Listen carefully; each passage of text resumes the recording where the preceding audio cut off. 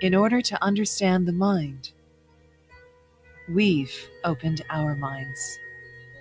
To see what hasn't been glimpsed, to break through into new levels of discovery, we ask questions that drive research today so that it may become the cures of tomorrow.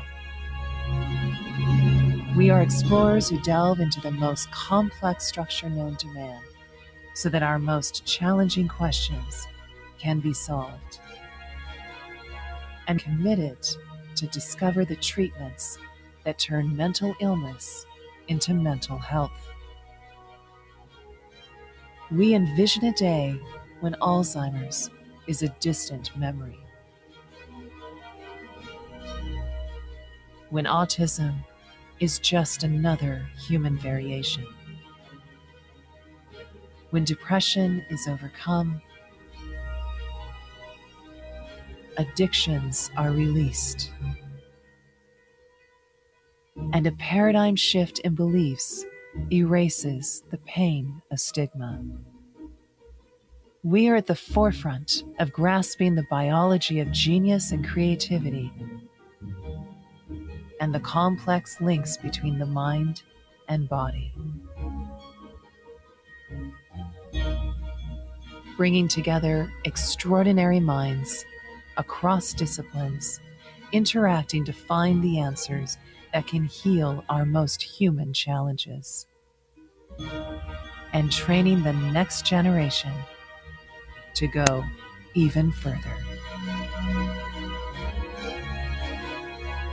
This is the center of a revolution in neuroscience. Here, we strive to open our minds even further.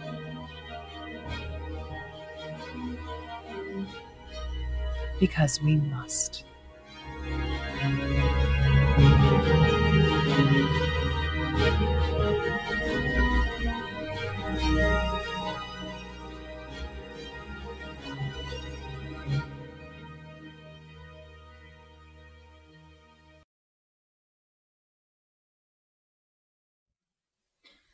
Good evening, everyone. My name is Vicki Goodman. I'm the founder and president of the Friends of the Semel Institute. And on behalf of our board and our Open Mind Committee, headed up by the wonderful Carol Halprin, with Deborah Davidson, Stephanie Lushing, and Mia Silverman, and Wendy Kelman, it is my pleasure to welcome you to this evening's Open Mind presentation.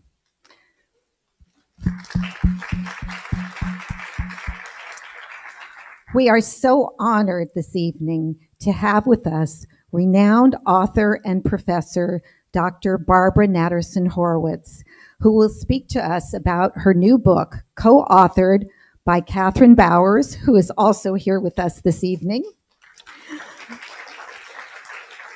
Their book is Wildhood, The Astounding Connection Between Animal and Human Adolescence. In Wildhood, Dr. Natterson-Horowitz uses the lenses of evolutionary biology, neuroscience, and animal behavior to better understand the species-spanning challenges of growing up. So in addition to being a preeminent author, Dr. Natterson-Horowitz is a visiting professor of human evolutionary biology at Harvard and a professor of medicine here at UCLA, what I call a classic underachiever. At Harvard, she teaches the course Coming of Age on Planet Earth, which is based on her research that focuses on the natural world as a source of insights into human pathology and developmental challenges. We are so excited that Dr. Barbara Natterson-Horowitz is here for the second time. She and Catherine were here when their book was launched, Zubiquity, in 2012. And it has become a huge bestseller. It was a finalist in the American Association for the Advancement of Science Excellence in Science Book Award, a Smithsonian Top Book of 2012, and a Discover Magazine Best Book of the Year. It has been translated into 7 languages and has been chosen as a common read at universities across the country.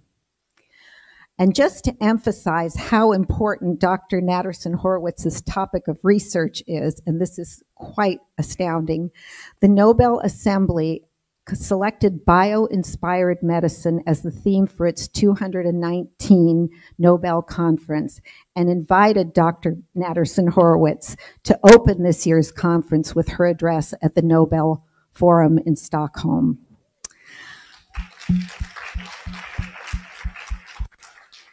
So I see a lot of new faces out here this evening, and I'm so thrilled, and also a lot of our familiar faces, so thank you all for being here.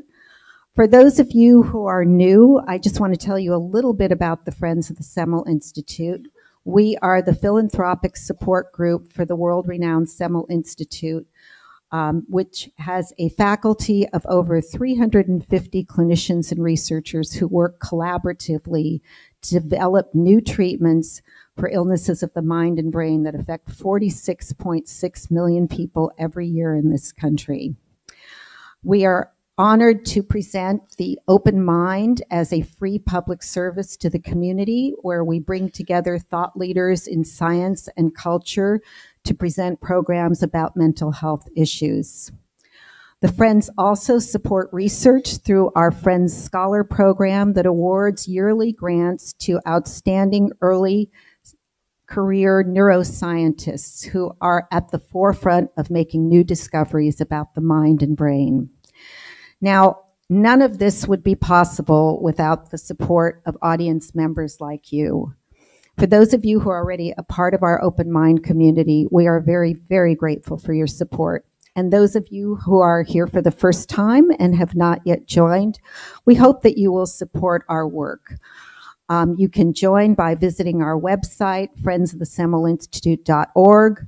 You'll also find there a calendar of our upcoming exciting events. On February 9th, we are going to present a play. It's a Sunday at 2 p.m. called Manic Monologues, which is a group of students from Stanford who wanted to change the conversation about mental health in this country and wrote vignettes that they are going to present. So we're very excited. And following that, Dr. Jared Diamond is going to be joining us. So you don't want to miss these events. They are really going to be fabulous. And we hope to see you all there. So now, without further ado, please join me in giving a very warm welcome to Dr. Barbara Natterson-Horowitz.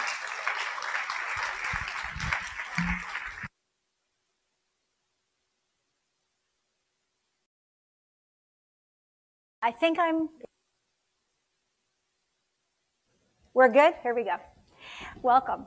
Thank you so much. First of all, thank you again to the Friends of Semel Institute for inviting me here tonight. I'm incredibly honored, and I'm so pleased that so many of my colleagues and friends and family are here, and especially Catherine Bowers, as you'll learn, my partner in research and writing and teaching over the last 10 years. So this is really an exciting moment to be back at UCLA.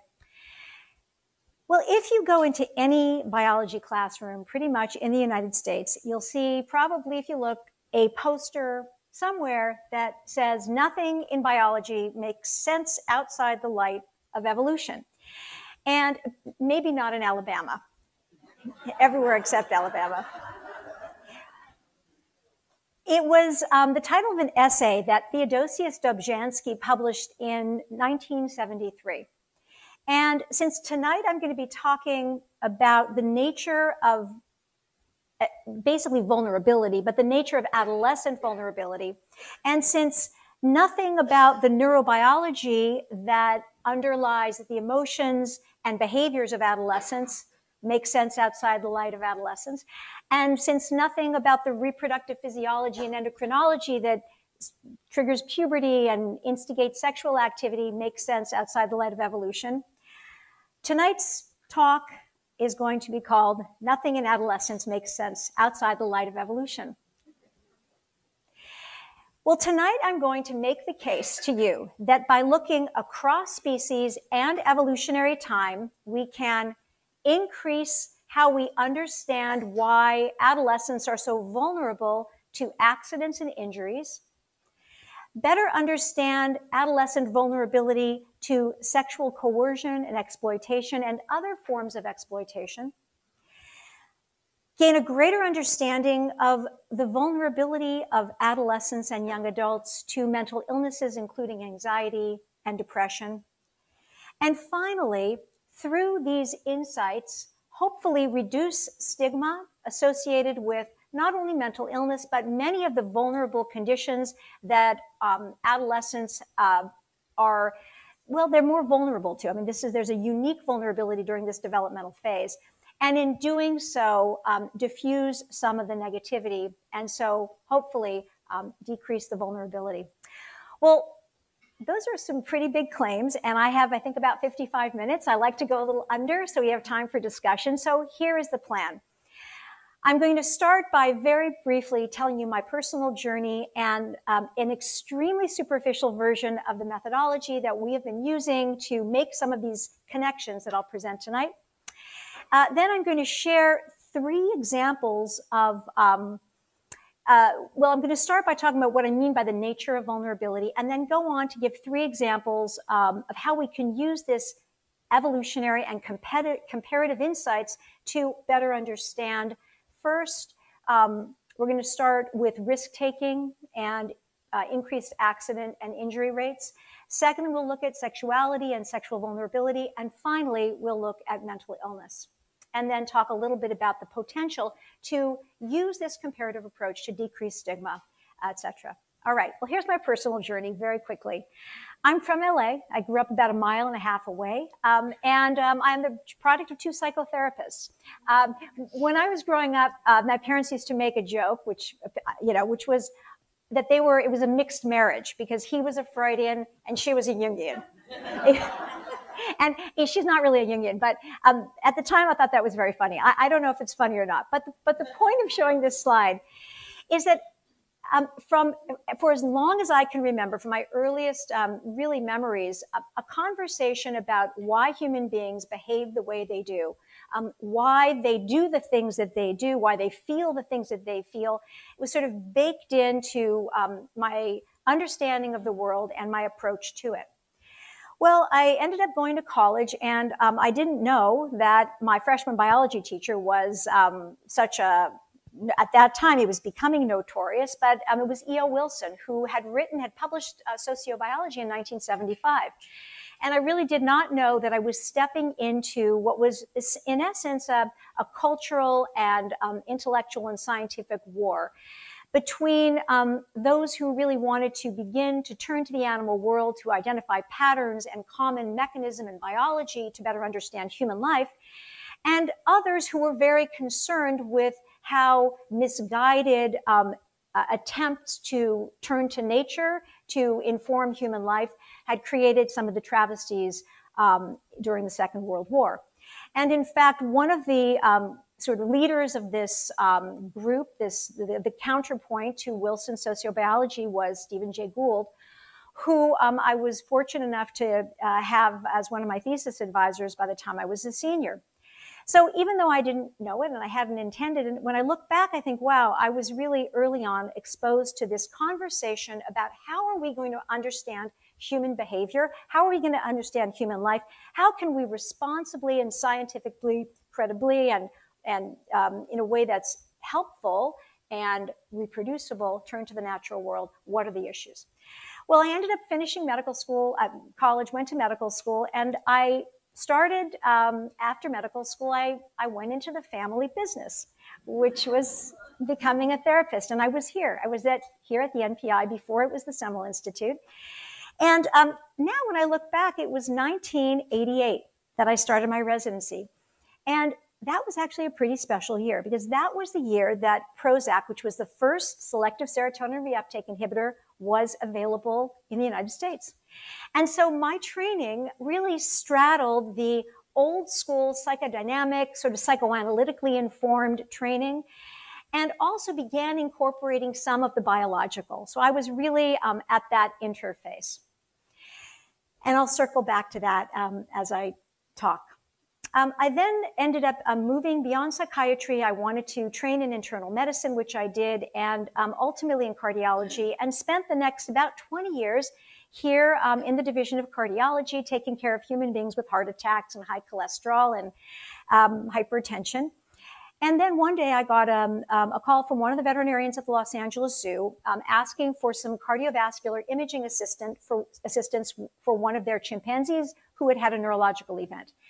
And that experience, this happened over a series of several years, actually. I had an opportunity to image a wide range of animals there and spend a fair amount of time with the veterinarians there, listening to them on rounds discussing the management of metastatic breast cancer in a lion, or decompensated heart failure in a tapir, or the management of fluoxetine, of Prozac, in a bird who was feather plucking. Now, I had, at that point, I was ready, I was a professor of medicine. I felt that I knew quite a lot. I was boarded in several things. And yet I had almost no knowledge about the spontaneously occurring diseases of non-human animals. Except, I knew one veterinarian until I went to the zoo, who was our, family vet. So to make a very long story short, it's not the subject of tonight's talk. I had the great good fortune of being introduced to Catherine Bowers, an animal behaviorist and a broad thinker and writer. And the two of us have spent the last decade turning to the natural world for insights into human health and development. The first book that we wrote, Zoobiquity, really advanced a species-spanning approach to health. And we started also conferences to bring together veterinary schools and medical schools, something that was not done before. The fields were so siloed. The first Zoobiquity conference was here at UCLA. Our partner was UC Davis School of Veterinary Medicine, and this handshake between the then dean of the UCLA School of Medicine, Gene Washington, and the then dean of UC Davis Vet Med, Benny Osborne, that was the handshake that we sought to and have seen replicated throughout the world. The Zoobiquity conferences are now the premier conference bringing together veterinarians and physicians, and there are more that are happening every year.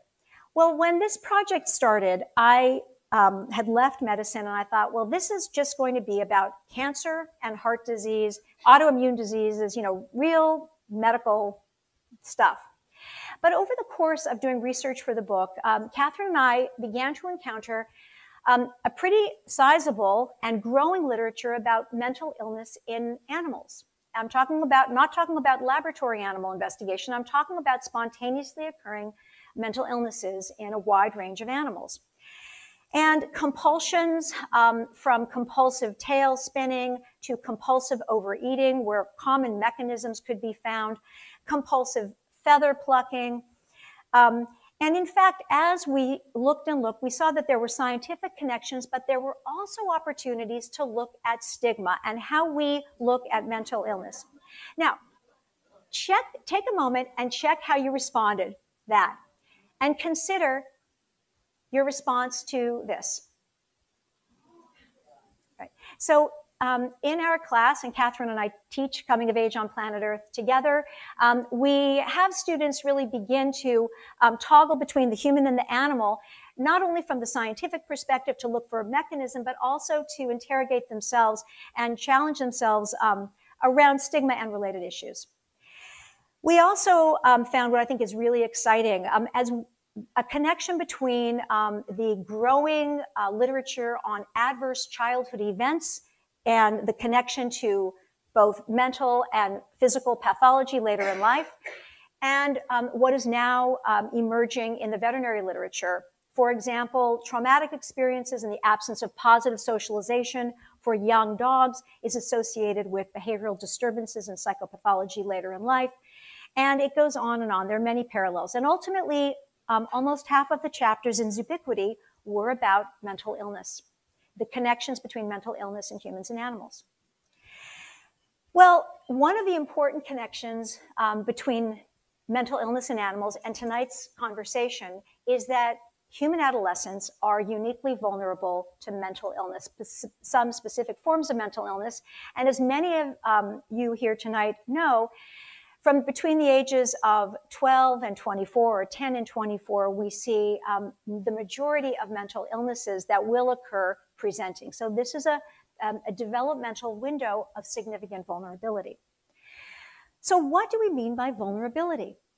Well, for 2 decades as a physician, I talked about vulnerability. And when I talked about it, I was talking about which human beings are vulnerable. I knew that people who smoked cigarettes were more vulnerable to lung cancer and heart attacks.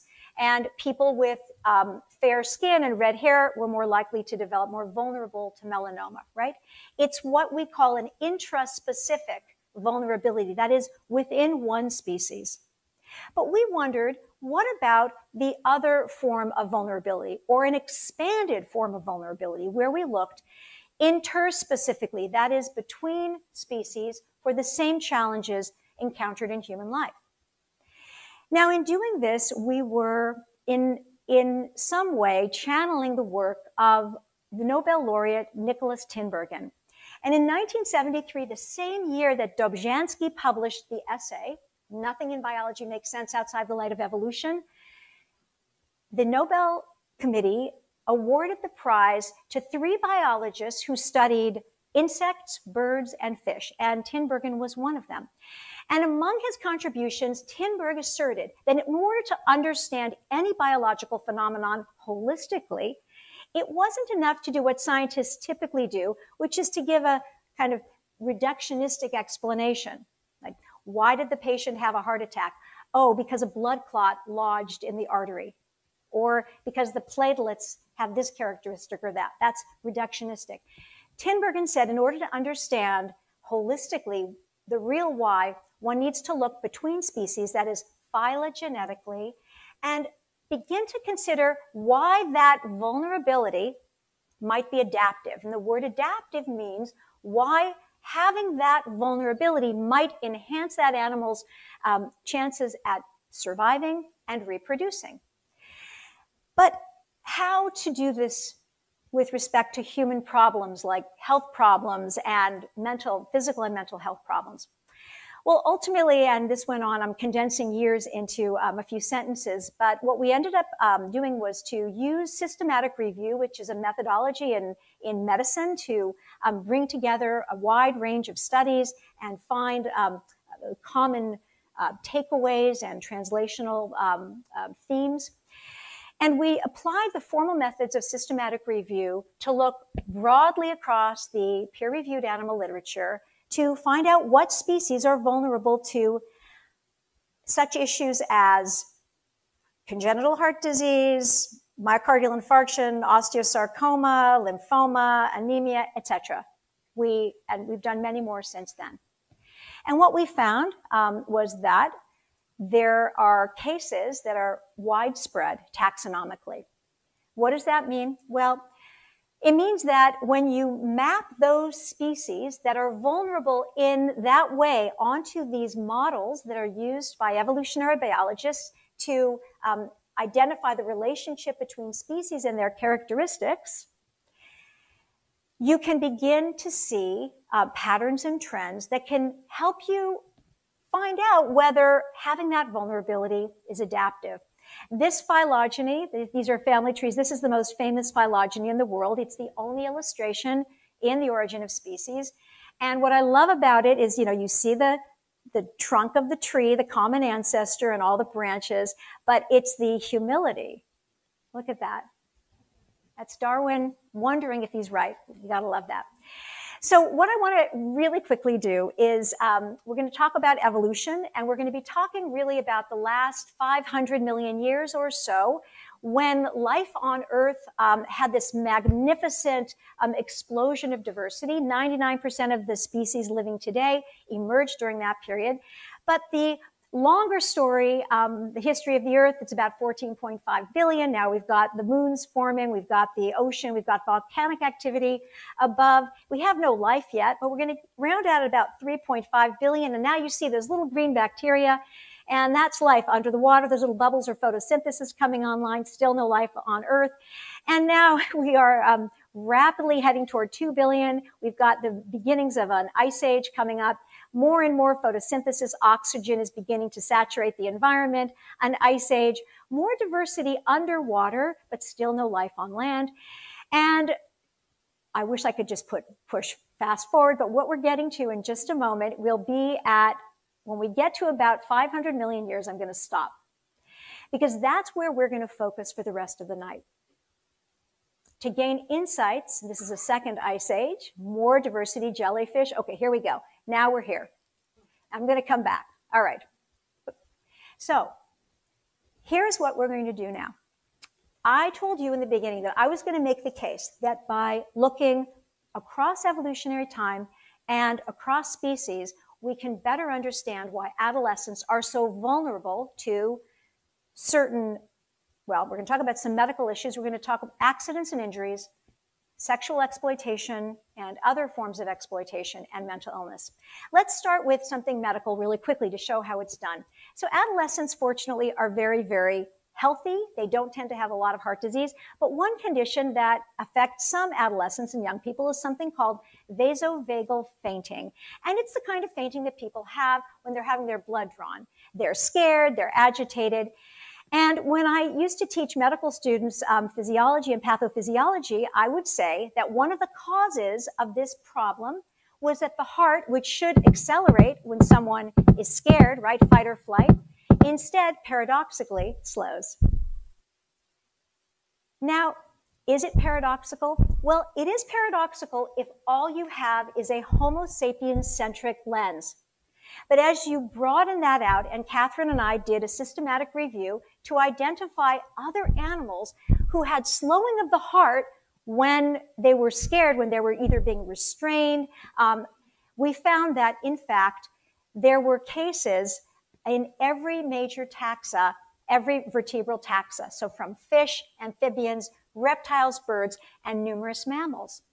So then we asked, well, in what way could this vulnerability be adaptive? I mean, what is nothing adaptive about fainting when you're having your head, your blood drawn, you crack your head open. That's not adaptive. That's not fitness enhancing. It doesn't increase your survival. But remember, we are a very young species. We are about 200,000 years old. And we retain a tremendous amount of physiology, particularly autonomic physiology, cardiovascular physiology, and brain physiology that is shared by and evolved during the lives of our ancient ancestors who lived in the span of 200 million for mammals and 500 million for fish. There's a tremendous amount of shared biology. I sometimes, I'm deeply into this all the time, fascinated by it and continue to learn more and more. And I sometimes stumble on something that's so simple and so clarifying. And I cannot believe that it's not sort of out there more. But I'd caution all of you to, I should ask all of you and tell you that I ask my students in listening to all of this, to consider that we all have so many assumptions that are unexamined about the uniqueness of characteristics to our species. It's human exceptionalism. And human exceptionalism is alive and well in medicine. And it is, there are endless numbers of assumptions of disorders and processes that we assume to be uniquely human. One component of that is that we tend to overestimate the degree to which the unique aspects of the human brain are controlling behavior versus the conserved and ancient shared brain systems. So that while some of our choices that we make, our decisions, are uniquely human, a great deal of our decision-making and our emotions are based on common biology. So here's an example of how this might be adaptive. So there are experiments from 20 to 30 years ago where they put EKG leads on deer, baby deer, and they play wolf howls. And what you see there is an EKG, and as the wolf howl is playing, you see the heart rate plummet. It's a rapid deceleration. And you see this. Now, how might that be adaptive? Well, I think you can begin to generate reasonable hypotheses that if this animal has predators that use motion and sound and just rustling of the leaves to hunt, it would be adaptive to be still. And in fact, stillness, what's called tonic immobility, is widespread as an anti-predation strategy. Interestingly, this slowing of the heart rate is seen primarily in juvenile animals. And it seems that it is an adaptive strategy which is developmentally entrained. That is, until an animal has gotten strong enough to mount an effective fight or flight, it may be adaptive to have this response. And this is an example. Don't worry, it has a happy ending. This is a young impala who had been chased by a cheetah, but a larger hyena got the impala. I want you to watch the impala, not the hyena. So, immobility can save lives. Let's go to the promises that I've made. Well, adolescents take risks. Some take more than others. Some are really knuckleheaded, and some are they are what they are. Well, if you ask, if in this auditorium, if you let's pretend that we are absolutely, we are completely human. We're human exceptionalists. We're Homo sapiens centrics, and we say, why do adolescents take risks? Well, one of the common reasons, by the way, I should say that the mortality is very, there's a steep rise in mortality between 12 and 19. In some cases, up to 5 times the mortality. And as an evolutionary biologist, you wonder, how does that make sense in pre-reproductive animals, right? Because natural selection exerts its effect, right, maximally in that group. Well, if you asked someone who knows nothing about animals and doesn't even think animals have adolescence or risk-taking or whatever, why do adolescents take risks? The answer will be the teenage brain. And that's not wrong. This I love. Young man, go to your room and stay there until your prefrontal cortex develops. So to make a long story short, this is such a simplification, but one component of the adolescent brain is that the prefrontal cortex, which is really underdeveloped in children and comes online to act as a governor and a regulator, containing those limbic, those emotional, those impulses from below, that adolescence is a vulnerable period because that's not developed yet. And that's not wrong. But Catherine and I wanted to know, well, do non-human animals who are post-puberty, but not yet mature adults, that is in their wildhood, do they take greater chances, and do they also have an increased mortality? And working with several of our graduate students over a long period of time, we reviewed over nearly 1.5 million records and found that indeed they do. We built a phylogeny to show that from fish all the way through birds, adolescent animals do have increased mortality. One of the reasons is that they underestimate risk. And we reviewed 3 of the large survey studies that looked at roadkill around the world and found that it was disproportionately fledgling and dispersing animals, that is adolescents, who were victims. Many of you may remember this adolescent whale who was trapped in Ventura Harbor. And we learned that adolescence is also a risk for whale strikes. For some whale species, a common source of mortality. And why? Because they are inexperienced and they are predator naive. A major cause of mortality in the wild for adolescent animals is predation. They are easy prey, literally. In fact, because they are big enough in size to be outside of direct parental care and protection, but they lack experience, they fall for everything. And they have among the highest mortality rates. There are even species of predators who actually specialize exclusively on adolescents. The big orcas, these killer whales, they don't bother with the adults. They're really hard to take down. And the calves, if they were separated, that'd be great. But they're usually with the big moms and a bull escort sometimes, so they don't. But the adolescents, they're alone, they're inexperienced, and they are targeted. And we found a range of other species that do the same thing. One of the things that adolescent animals don't know that older, more experienced adult animals do is that they are being watched. And they're being watched by predators who are doing one thing: choosing. And once they learn to develop some of the signals of unprofitability, they become safer. But until then, they don't. So this is the iconic crossing, the wildebeest crossing the Mara River. And there are tens of thousands of them. They're thirsty. It's hot as can be. And what I want to show you right now is something that I'd like you to focus on. You're going to see when I run it, young, lithe wildebeest who are hot and thirsty jumping into the water, right? And remember, who else has come to the river? The crocodiles come. That's their feeding place. But what we're going to do as I run this, boom, young, lithe one jumps in. I want you to, another one, ooh, yummy, look over here, right here. All right? So that is experience.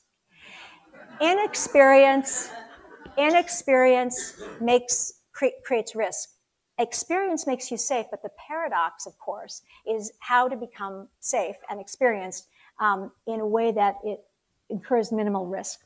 Well, one of the adaptations, learning, we're now looking at, evolutionary biologists are studying learning itself to understand how pedagogy works in the natural world and how adaptive and flexible it can be. And it's fascinating. And it makes sense because animals are born with some innate anti-predation ability, but a lot of it has to be learned, some by their parents, if they have parental care, some by their peers. One just example of the kind of anti-predation learning that's fascinating is something called predator inspection. And this meerkat, the first one is an adolescent. These conspecifics, I think this is a mixed age group, but they're approaching one of their predators, a Cape cobra. They're encircling the snake.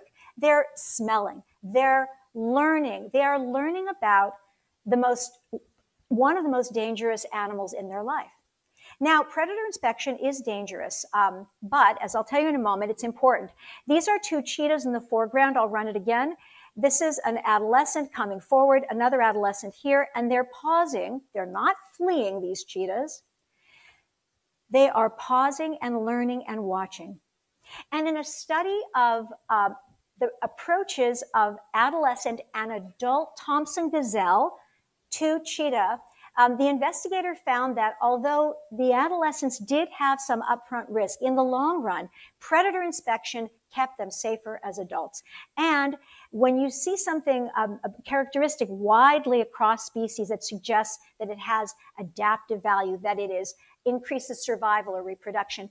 And predator inspection we found in fish, in bats, in a pretty wide range of animals, even in some invertebrates. Well, one of the important things that adolescents need to learn in order to be safe is they need to remember that, whatever that means, the awareness of that they're being watched and that predators are choosing. Adult animals do something which is they exhibit signals of unprofitability. So these, imagine that these animals are scared and they're being chased by those cheetahs. Why would they waste calories? And anyway, why would they go vertical when they'd want to be going horizontal? And the answer is this behavior. It's called stotting. It is quality advertisement. They are basically saying to the predators with their actions, I'm really fit. I am really, you can try to get me, but don't waste your calories. And remember, predators need to make smart choices. Predators, like other wild animals, are navigating the straits of predation and starvation, right? Calories count. All right. So I'm just going to move on to sexual exploitation and inexperience. So before we begin to talk about the exploitative aspects of this, I just want to talk a little bit about sexuality in the wild, and particularly beginning sexuality. So we look pretty broadly at puberty comparatively, and one of our chapters is called Jurassic Puberty. And to make a long story short, puberty, the cascade of the endocrine, the neuroendocrinology of puberty is highly conserved across mammals. It's remarkable. Across vertebrates, including fish. And but one of the things that's really interesting is that animals in the wild don't just hit puberty and start having sex, which is what I thought. I mean, again, I knew very little about wild animal behavior, behavioral ecology, any of it. But it turns out that's not always the case. Now, sometimes it is the case, but often it isn't. And it isn't because an animal can have a body that can reproduce. That is, a male can be making spermatozoa that could conceive, but they may lack the behavioral repertoire, the social intelligence, the cultural information that they need either to attain dominance or to attract a mate. One example is whale song. So we know that the humpbacks, right, have these beautiful, the males come together and they have these loud, beautiful choruses of song. Well, when it's done just right, it is believed by some whale investigators that the whale song, in many whales together, hits the body of the female and it induces ovulation. At that point, she turns around and she swims probably as fast as she can to the source of the sound. But imagine that an adolescent humpback, and they have studied how adolescent male humpbacks learn these songs. He's not very good at it. And so it takes years for these adolescent males to achieve the song, the cadence, and it's very musical and there's a lot to learn. Sexual communication takes a lot of experience, and adolescent animals may be biologically able to have offspring, but that doesn't mean that they're having offspring necessarily. Similarly, it's really a very similar phenomenon. There are a group of French biologists who have identified a specific, like a little cadenza that this species of canaries sing that can induce ovulation in the females. But again, not the first time you try these songs. So there is a learning process. Well, these are lays and albatross who are wonderful. And these are mature adults who really have mastered this kind of sexual communication. They're coordinated, they're synchronized, they've got the twist and hold, the beak fencing, and compare them with these adolescents, the 8th graders at the junior prom. You can see elements of the dance, but they haven't gotten it right. And it takes seasons for them to learn.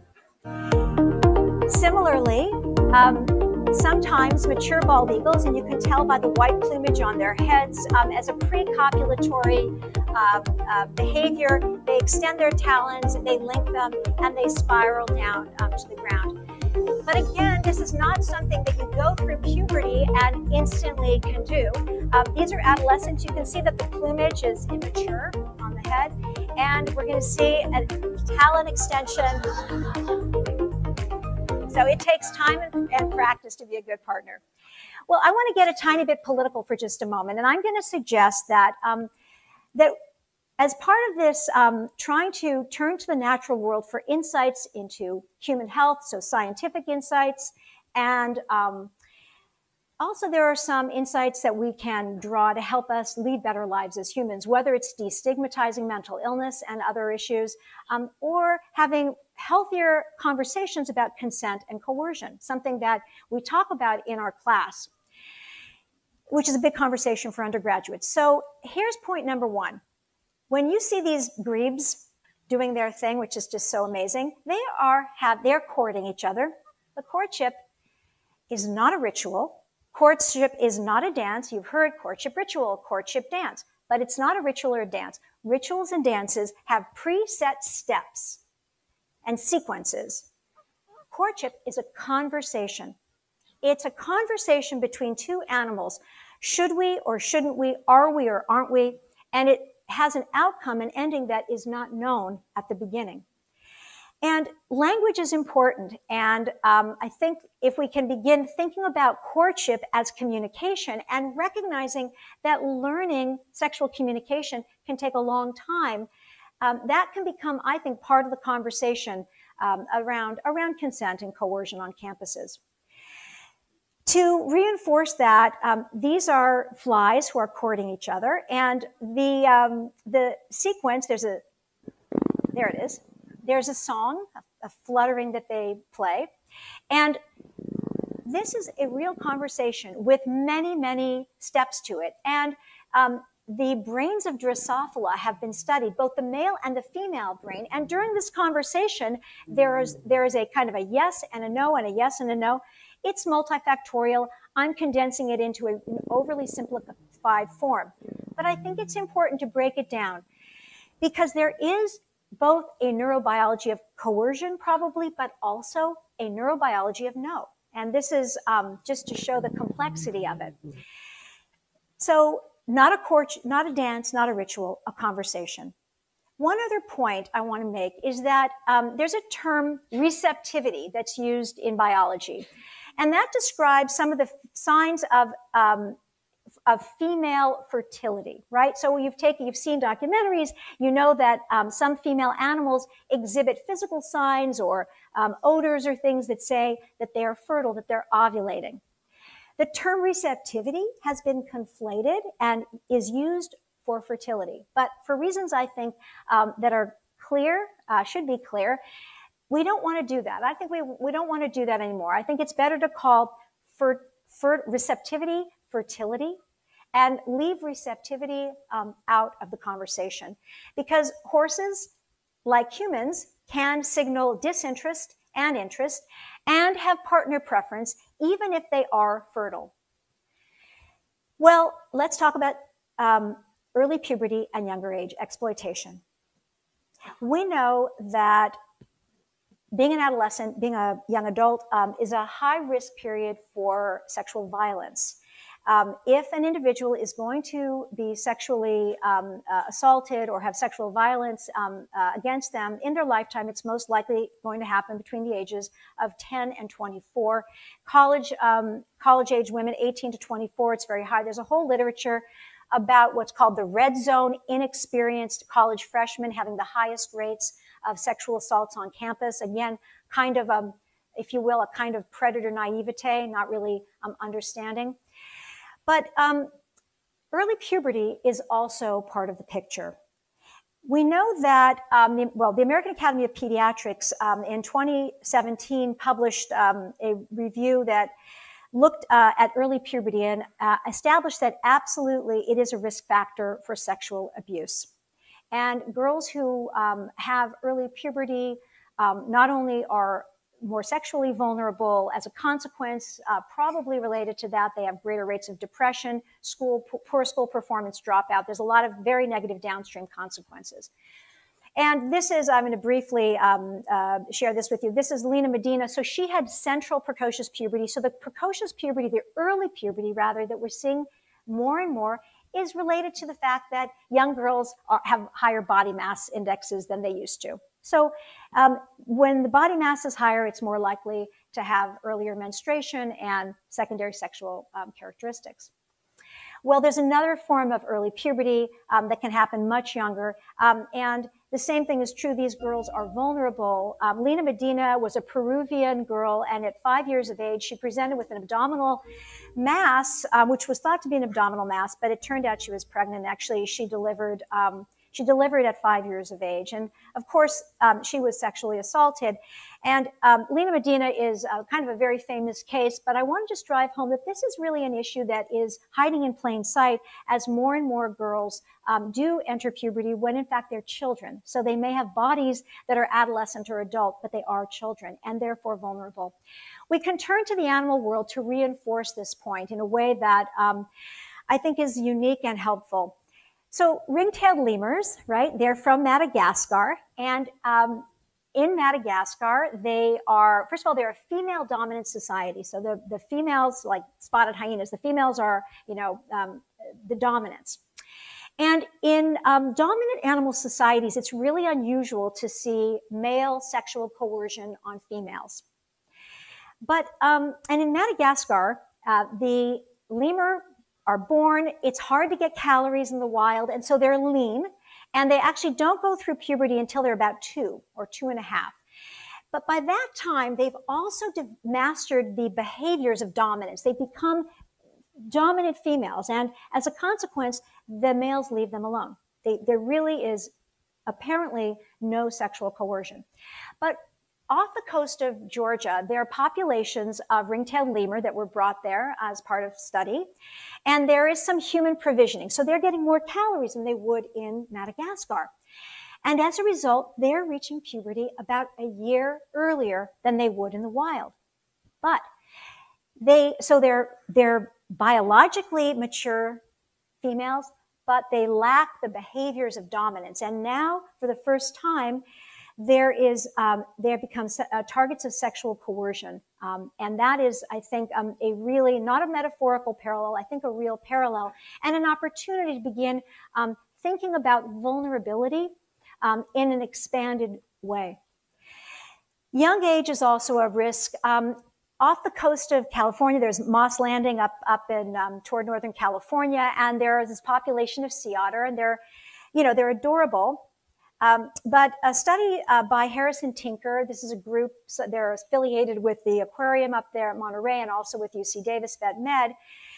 They did a study of 19 carcasses that they found of harbor seals, juvenile harbor seals, male and females, and some young sea otters as well. And basically, the sea otter were attacking them, and they were sexually assaulting them. Now, the reason that this is, I think, important is that the animals they were targeting were young. They were younger than they were. They were both male and female, and that's an important perspective as well, that, we think of sexual assault sometimes as a primarily female issue, but absolutely there's a very important male perspective, and the youth aspect of it that we see in the harbor seal case is paralleled in the human case as well. Are there adaptations? Are there opportunities for animals? Are there evolved solutions, let's say? Well, there's a fascinating bit of physiology that exists in Madagascar among the fossa. And fossa are the civet-like cats that are actually the predators of the lemur. And the young female fossa, so the juveniles, as they enter adolescence, for reasons that, and this is speculative, this is a hypothesis, they transform briefly, transiently, into full phenotypic males. They become male, including so this is a male, so this is an adult male, and this is his penis, and you see there are spines. It's called the spinescent penis, literally spines sticking off of it. So this is the glans and this is the shaft. And you can see an adult female has a clitoris, but you see that what happens with the adolescent females is that they develop these spiny penises. They become morphologic males. And it is an interesting hypothesis as we begin to sort of put this lens on to begin to go back to what we know about animals and look at some of the adaptations and think about what they are in response to. It's a broader conversation. But I think it's important. There's an opportunity now to go back. We now know that the lenses that have been used to look at the wild for so long were primarily one gender and one culture. And of course, we want to do good science, but ultimately as human beings, to some extent, we see what we already know. And so I think turning new lenses on nature is a real important thing to do. Well, I want to round out with increased vulnerability to anxiety, depression, and particularly how this might even connect to social media. So we know that there's a very significant vulnerability to anxiety, depression, and other forms of mental illness during adolescence. Between the ages, right, of by the age of 14, 50% of mental illnesses, if an individual is going to develop a major mental illness, half the time it will have presented by 14, 75% of the time by the age of 24. So a very high risk period. Is there a comparative perspective? How can looking across species and evolutionary time help us generate novel, testable hypotheses and potentially understand this important vulnerability in our species? Well, I want to just go back to that 500 million year, more or less, that Cambrian explosion, to say that it's important because these are schooling fish or schooling aquatic species who are living socially. These are animals who are living in groups. And when animals live in groups, that means they have relationships with each other. Now, you may look at that picture and think that they're all clones. And I don't know what species these are. I'm assuming they're not clones. There are some animals that are clones. But when you look at a flock of birds, for example, you probably don't focus in on the individuality of each of those birds, but they are individuals. And that is the insight that I want to kind of drive home now. These fish look very similar, and in our book we talk about why that is, something called the conformity effect and something called the oddity effect, and which I think maybe connects to some aspects of xenophobia. But these fish are absolutely individuals. They're males and females. Some are healthier than others. Some have had traumatic experiences, near misses, et cetera, et cetera. And one core component of these relationships is that every one of these fish understands where she ranks, sits, what her status is relative to every other fish in the group. Fish, ancient fish, had very honed, highly honed social brains to negotiate relationships. So this is the idea that they're clones. They're not. They're individuals, right? They have relationships with each other. And one important component of their relationship with each other is status, and status forms these hierarchies. And it turns out whether you're a fish in a school or a bird in a flock or a wildebeest in a herd, status matters. Higher status animals eat more, have greater access to safe places to live. They tend to have more mating opportunities, a literal description of fitness, increased survival, increased reproduction. And as a consequence, there's a big drive to gain status. Well, what motivates an animal to make the effort? Well, if you take a step back and consider that sensation evolved in animals, our animal ancestors, hundreds of millions of years ago, and the brain biology that produces sensations, pain and pleasure, these sensations evolved to shape the behavior of animals towards greater fitness. So, for example, hunger motivates an animal to eat, which it needs to stay alive, and pleasure rewards the eating process, which reinforces, that felt good, do it again. Sex is the same thing. Animals seek, they have, they're rewarded. Sensations, pain and pleasure, physical, evolved to push animals toward fitness-behaving activities and to have them avoid fitness-reducing activities. Pain, physical pain, fear. Well, consider what I just said, that rising in status is one of the most fitness-enhancing things that a social animal can do. And so, brain biology changes in animals when they rise in status. And when they fall in status, it changes again in ways that are sensed by the animal as, I'm going to use pleasure like this, pleasure and pain. So let's talk about how this works. So imagine that two fish see each other, and the status is going to be determined. There's a kind of a face-off, you could say. And what's really happening is that their brains, the status part of their brain, the social behavioral network, the status behavioral network, and particularly, interestingly, these serotonin networks, these dense pathways that are remarkably conserved. And by that I mean the pathways and quite mechanistically conserved across chordates from fish, reptiles, birds, and mammals. And so they have their contest, and one does well and one does not. One rises in status, one falls in status. And we see a shift in what's going on. You can see that the green gets darker, that these are the green and yellow are the serotonergic pathways, the network. And fish A has won and has this neurochemical experience that is a kind of atta girl. And fish B has lost and has a different chemical experience.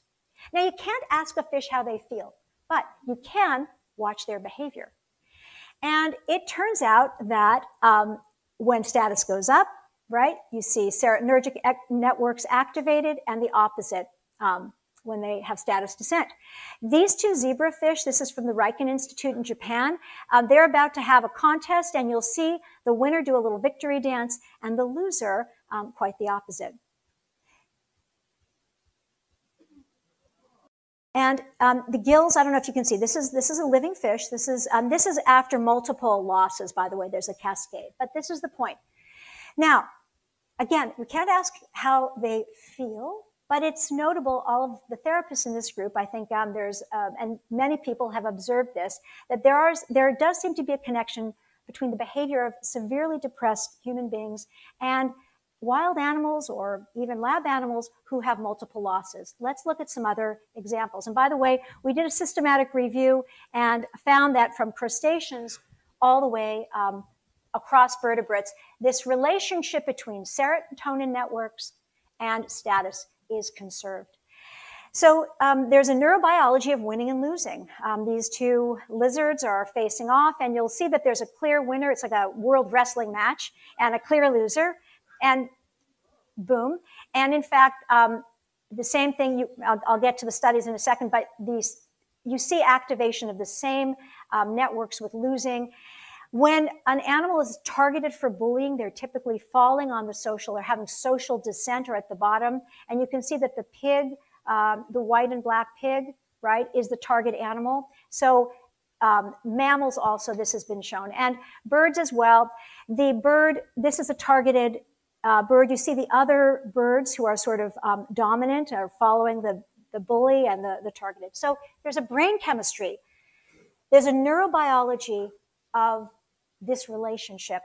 These are relational experiences that are being processed by these animals' social brain networks to create a chemistry that results in behavior in them, but mood and behavior in us. So this is widespread from fish. Social status differences are regulated by serotonin. Serotonin has a profoundly influences the social behavior of these frogs. And of course, in primates and other mammals, this was actually a UCLA study many years ago that was done, dominant vervet monkeys in college fraternity males. They were UCLA. So what's the connection? You probably read my mind, serotonin. We hear about serotonin because serotonin, of course, is one component of the complex neurobiology that underlies human mood, both depression, anxiety, and more. And in 1988, when Prozac came in the market, Prozac, a selective serotonin reuptake inhibitor, which works by increasing the availability of serotonin in that synapse in the brain. That was the beginning. Looking back, I certainly didn't know of this connection in my mind now between animal relationships that evolved 500 million years ago, navigating those relationships, status, and how we feel, the power of our own moods. Serotonin and fluoxetine, rather, Prozac, it is being used to treat animals who have a range of social stress-related disorders, including feather plucking. Studies on lobsters show that serotonin fluctuations are associated with status, but that you give Prozac, you give fluoxetine to these lobsters, you put it in the tank, and they have a status reversal. So there is, serotonin is the lingua franca between status and moods.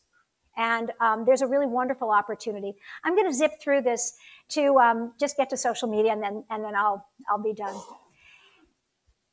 Why is this relevant to modern adolescents? Okay, status goes up and down, causes serotonin to go back and forth. And we know that serotonin plays a role in mood because if you go back to what a contest is, if you go back to those fish in the hierarchy, what they are basically doing is they're having the experience of comparison. They are ranking each other, assessing each other. They're being ordered. They're creating an order. And the biology of comparison, or the neurobiology of comparison, is ancient, as you can see, and it's modern. It is driving, it underlies the shift in moods, I believe, that our adolescents and others are experiencing all day, every day, with an increasing numbers of assessments and rankings and tests, but also what happens on social media. Because if ever there was a concentrated dose of comparison, it is social media. How many followers, how many likes, and most importantly, it gives an opportunity, gives young people an opportunity to push themselves out in the world as they want others to see them, but then experience assessments that may be unfavorable. Comparison and social media connects to the neurobiology of comparison in ancient fish. I really believe that human exceptionalism is a blindfold. And I say that because I was wearing it. I really had very little knowledge. I knew nothing about animal psychopathology. Very little, never occurred to me that individual fish have partner preferences, and they do. Sexual partner preferences, friendships. I mean, the scope of it is extreme. Human exceptionalism was my blindfold, and by pulling it off, I was able to, with Catherine, see connections across species, phylogenetically diverse species that have helped us to make connections that we hope can help young human animals lead happier and healthier lives. And I'm going to end by reading to you the wonderful, a little bit from the speech that was made when the Nobel Assembly awarded Nico Tinbergen, Karl von Frisch, and Konrad Lorenz the Nobel Prize in Medicine and Physiology in 1973 for founding the field of animal behavior. The discoveries made by this year's Nobel Prize laureates were based on the studies of insects, fish, and birds, and might thus seem to be only of minor importance for human physiology or medicine. However, their conclusions likely will hold true for all species, including for that which in shameless vanity has baptized itself Homo sapiens. Thank you.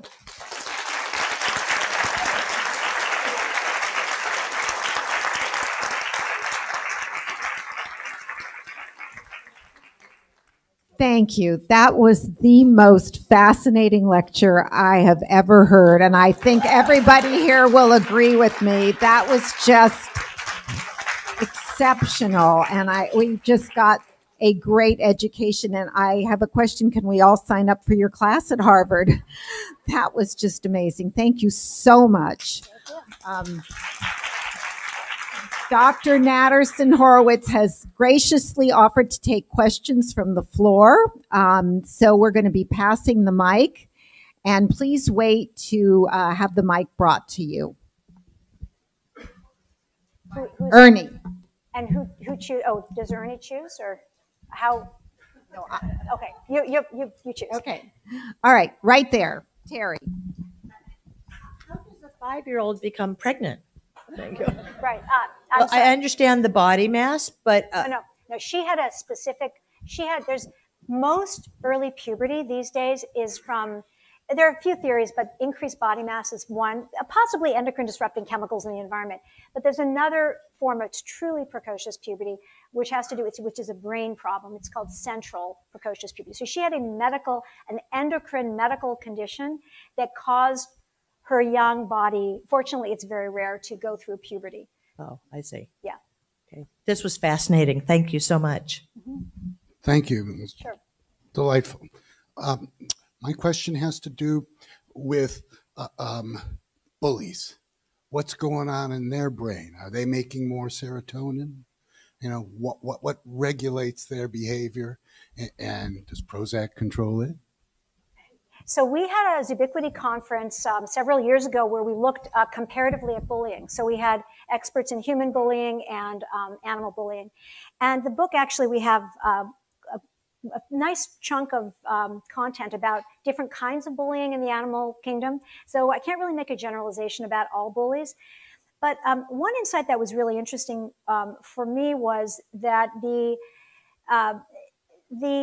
that not all bullying is based on, bullying is often a target animal who's low ranking, but sometimes it may be more purposeful. So when I showed the fish swimming and they all looked like clones, and I said, oh, that's something called the conformity effect.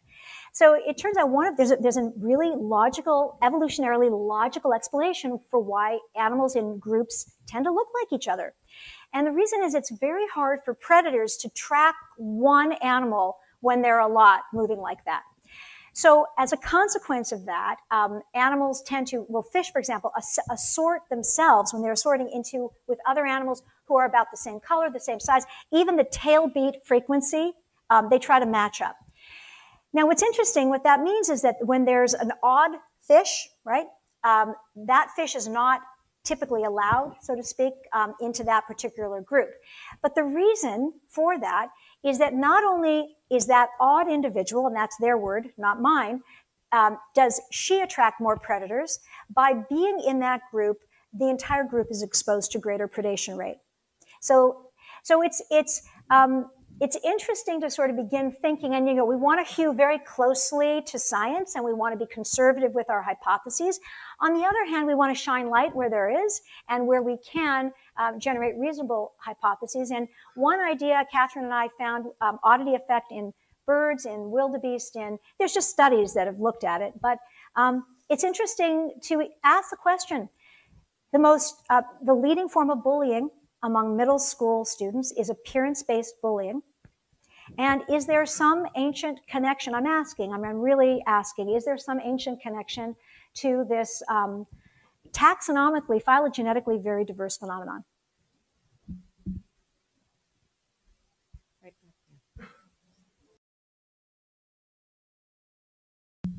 Hi, thank you very much for the lecture.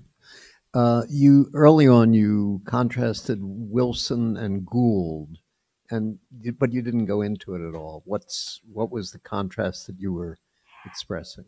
Yeah, well, I mean, the basic issue was that, and I'm, there are historians of science who focus on this, but basically, sociobiology, E.O. Wilson was looking at, ants are the famous one, but he looked at a lot of species to try to use like what's happening with groups of animals, for example, to understand human life.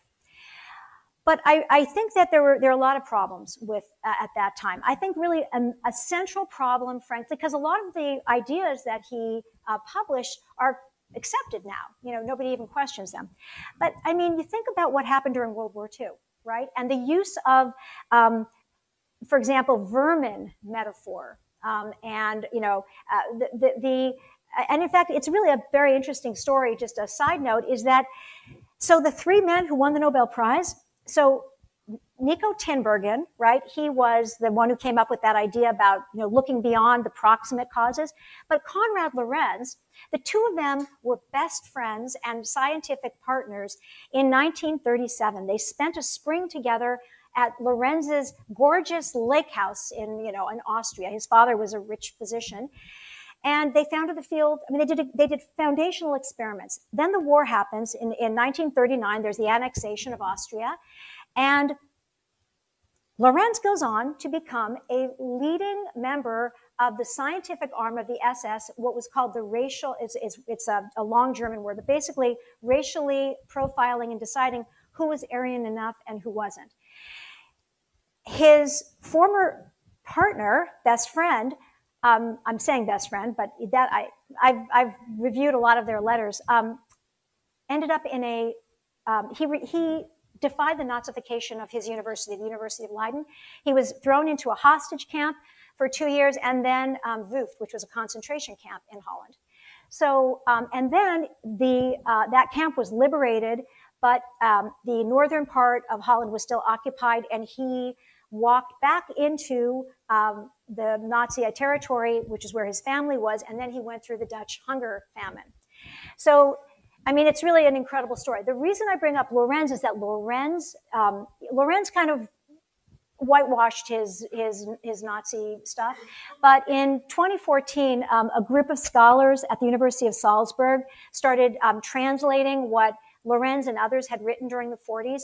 And he actually literally describes, inferior humans who should be, removed and cleansed to animals. So, in the context of how animal life was being abused and eugenics and pseudoscience and all that, I think that was an understandable 30 years was not enough, I think. But there was a war. I mean, it really was it was a lot of antipathy during that time. So. Yeah. I would first like to say thank you. I was very fascinated by your presentation. I was wondering if you could speak about whether or not the fish, once they are dropped in social status, if they try to regain that status, or whether that leads to a deeper sense of depression. Right. So I had never, again, there's a big literature about everything, and but so there's something called the loser effect, and I mean it's a terrible term. In fact, I felt bad writing like loser on there, but it is what happens is, and it seems maladaptive, but so when you've got those two brains. Let's just forget the fish. Let's say it's two brains, two social brains competing. One wins, one loses. Not only is there the pleasure of rising in status, I'm going to say pleasure, but it's reinforcing behavior. It changes the behavior. So the winner if the two are 50-50 odds, each one A and B, even odds, having won, the neurobiological changes of winning make that fish literally more likely statistically to win again. And having lost makes that neurobiologically more likely to lose. And the more that you lose, the more that you lose. And it becomes more and more severe. And you actually see almost a dose-response curve in terms of what's happening with the serotonergic activation. And it's more complicated than that. But as a consequence, these hierarchies that you see, I mean, this winner and loser effect, it's established. It doesn't mean that it can't be reversed. And in the book, we talk about some of the ways that does actually sometimes happen in the natural world.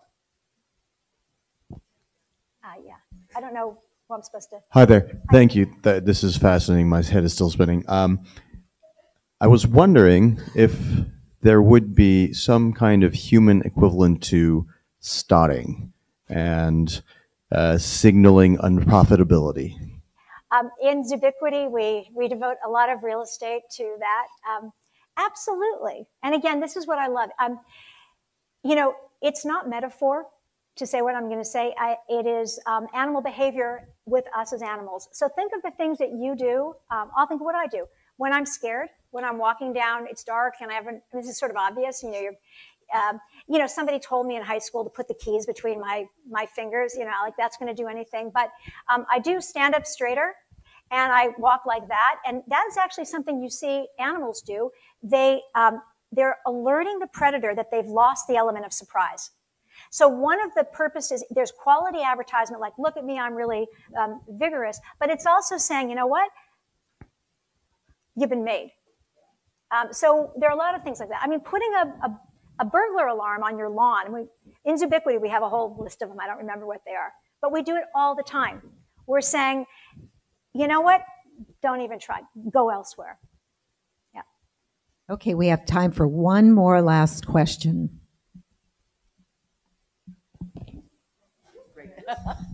Thank you so much. This was so fascinating. Excuse me. I'm wondering about the adolescents in the beginning, the vulnerability when the younger ones and inexperienced ones went into the river, whatever that was, and the others backed up. I'm wondering about communication. Do the elders not communicate to the adolescents that that's dangerous? And more important, do the adolescents listen, or are they rebellious like the teenagers are? So, yeah, I mean, there's an entire field of behavioral ecology that has to do with parental care, and it's growing and it's fascinating. And so there is undoubtedly some social learning that young animals get from their parents. That's clear, mammals particularly. But having said that, there is this unique neurobiology of adolescence. The adolescent brain, when we say, oh, it's the teenage brain, the adolescent brain, it's not wrong. It's just not unique to humans. So, because if you think about it, remember that all of our human physiology evolved through selection, through these processes, and the neurobiology that drives behavior is no different. For an animal to do the things that it needs to do, it needs to be motivated. There needs to be sensation to motivate it. And adolescent animals, wildebeest, for example, mammals, have a neurobiology that causes them to be less fearful of new things, to be more exuberant, so to speak. It's called neophilia. And it translates into a greater pleasure reward, sort of the reductionistic explanation. But the purpose of it, the function, the adaptive value, is it's getting the animal to do what it needs to do. Now, not so adaptive to jump into the Mara River when there are a lot of crocodiles. But in the whole, by this neophilia drives adolescent animals from their natal burrows and dens and nests. And that's a necessary and important part of growing up, even if sometimes it's dangerous and scary. On that note, let's give a huge round of applause to Dr. Barbara Natterson-Horowitz. You can purchase a copy of Wildhood out in the foyer, and Dr. Natterson-Horowitz will be out there to sign it for you. Thank you all for coming. I hope to see you at future Open Mind programs. Thank you. Good night.